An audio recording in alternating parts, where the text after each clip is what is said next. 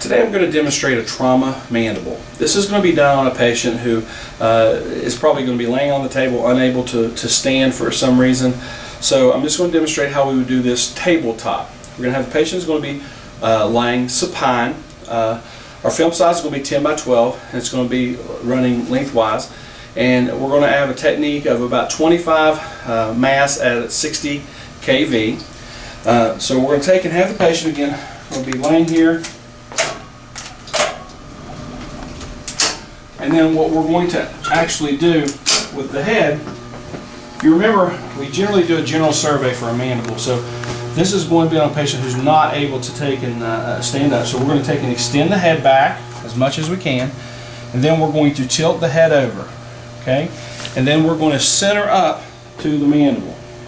Now, of course, on a patient who has a neck injury, we're not going to be able to do this.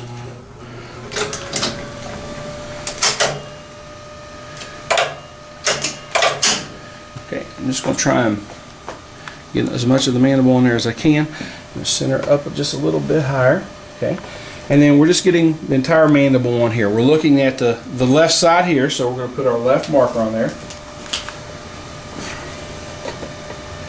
And then we would have to then do the opposite side. We would be doing the right lateral. So we'd have to turn the tube over to the other side, and then we'll take and do a right lateral.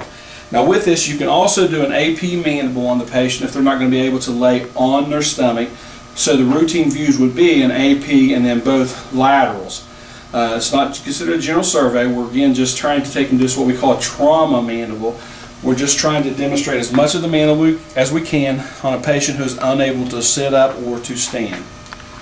And this is our trauma mandible views.